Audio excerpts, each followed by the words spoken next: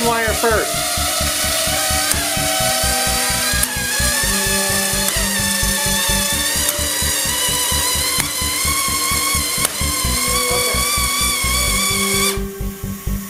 That was the silicone. Now we're going to go on to the next one.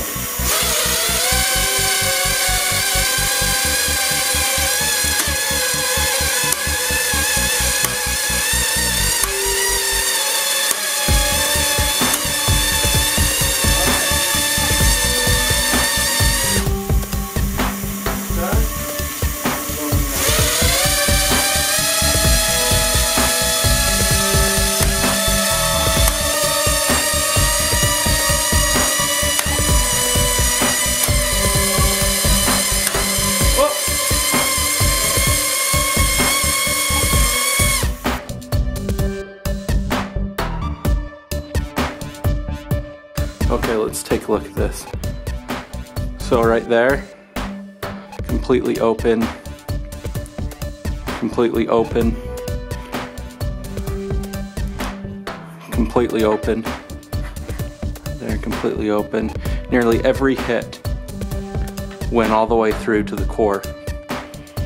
So that's a fail, and this is the silicone. You can see, you know, where it cut through.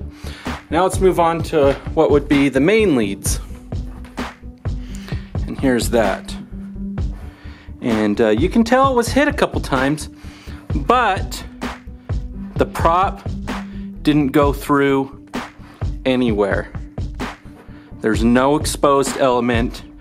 The prop did not go through. There's a little bit of rash where it hit, a little bit of deformation where the prop struck, but that prop did not break through this fiberglass weave. That's a pass. Now, if we go on to the Teflon wire, let's make sure we got the right size here. Yep, right here.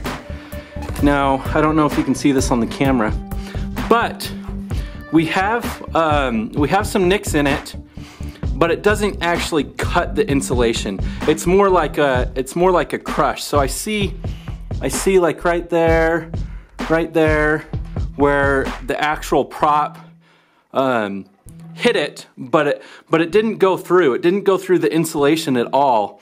It just left a little mark, kind of like it indented into the insulation. So this is a pass. Now again, let's go back to this. I mean, you can see how open that is right there. That's bad. Anyways, that's the differences.